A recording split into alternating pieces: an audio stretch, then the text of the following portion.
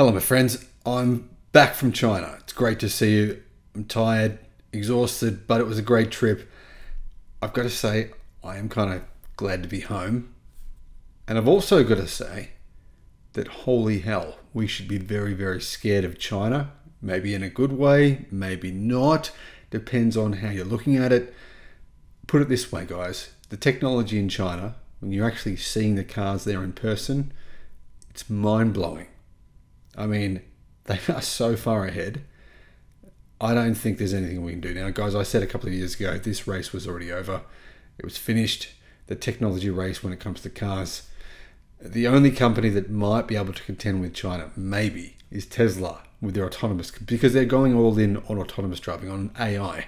They're the only ones who might be able to. Everyone else, yeah, guys, honestly, the rest of the automotive industry is pretty much screwed. Now, there is a breakthrough new EV battery. It does 1 million miles, handles minus 22 degrees Fahrenheit, up to 149 degrees Fahrenheit. Those temperature ranges are totally fine and totally normal. They will actually also last for more than 5,000 cycles with a state of health above 70%. This is insane. Now, China's Pressurized Energy unveiled a new electric vehicle battery with insane range, climate temperature tolerances, and charge cycle lifespan. If you're thinking this all sounds too good to be true, well, it's actually not. And the reason I say that is because CATL, they also have a very similar battery. In fact, their battery is in a few EVs already. Their lithium iron phosphate, their new version of their Zinc battery. However, Geely have the golden battery, or the Aegis battery, which also has very similar capabilities, 550 kilowatt fast charging, energy density that is just mental for a lithium iron phosphate battery, 240 watt hours per kilogram energy density, which is just insane. This new battery crucially suffers, but basically doesn't suffer at all in the cold. Now, a big complaint about batteries, Tesla vehicles and other cars is when it's really cold in parts of, say, northern North America, the battery performance can suffer. In the standard range Model Y, standard range Model 3, that can happen. However, these new batteries, along with batteries from the other batteries I just mentioned, operate completely normally at minus 22 degrees Fahrenheit, which is pretty close to that in Celsius, minus 30 degrees Celsius, and 149 degrees Fahrenheit, which is 65 degrees Celsius. As far as I know, there's no country in the world where it's hotter than 65 degrees Celsius. If it was, well, that would be literally a sauna temperature, and that would not be good. Now, if you're wondering what I talk about, guys, I have an infrared sauna and a Finnish sauna, and this is basically infrared sauna temperatures, maximum you can handle. So that's incredibly hot. And also, 70% state of health after thousands of charge cycles. I mean, that's ridiculous. Pressurized Energy actually showed off this new battery at the Asian Automotive Supply Chain Conference held in Thailand from the 18th of June and the 19th. Now, Thailand is, when it comes to EVs, their automotive industry has been transformed. And Thailand, intriguingly, will be a place where China will launch its cars from. Well, they're already doing it now. Many Chinese manufacturers are building battery factories and EV plants in Thailand. And that's one of the key reasons why EVs are selling so well in the country, but it's also part of the reason why you're going to see more and more cars made in right-hand drive for right-hand drive markets in Thailand. That's where they're going to be manufactured. The ASEAN, or Asian Automotive Supply Chain Conference, focuses on integration within the automotive industry.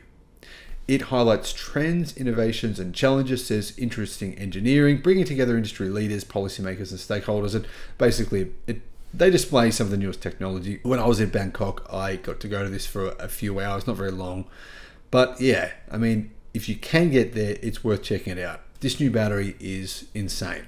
I mean, guys, you're looking at energy density in addition to that of a similar number to what we're seeing from new 4680 Tesla battery cells.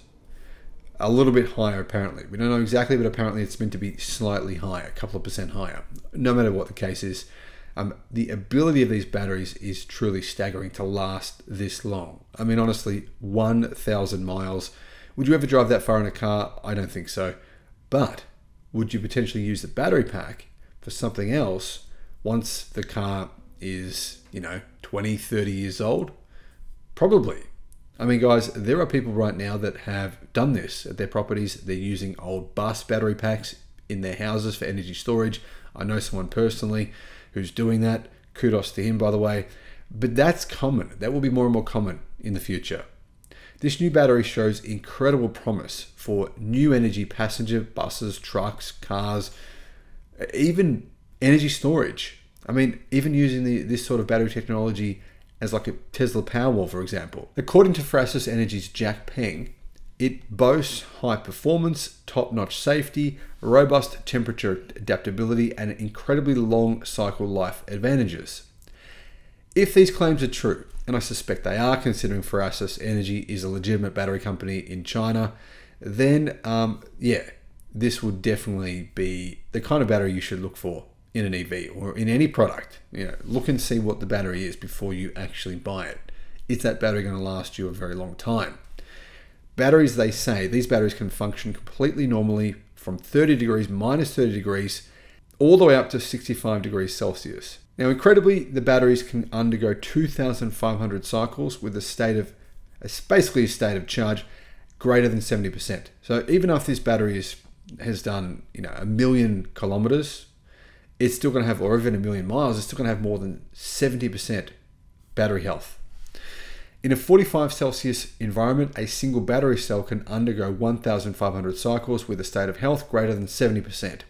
The batteries are resistant to high temperature environments, can discharge at high rates without any issues, and the temperature of a single battery cell only increases by about 41 Fahrenheit or 5 degrees Celsius, meaning, they can handle a lot of heat incredibly well.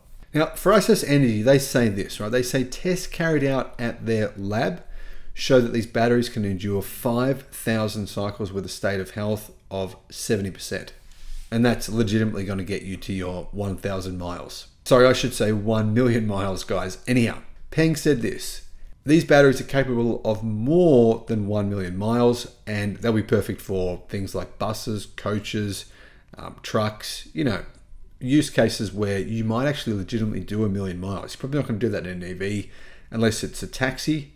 And then, it'd be perfect. It'd be perfect for cases like Uber, for example. Now, Frasys is a pretty big player. They've been around for 27 years. They make batteries for various different companies, and they say that they're global leaders. Now, they're not right now. CATL, BYD, they're the two biggest battery companies in the world by a mile.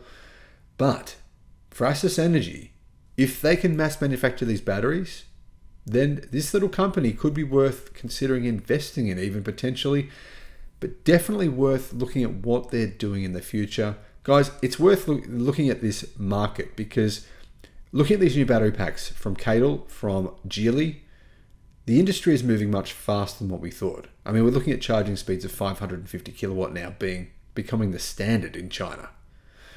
They're so far ahead. It's insane.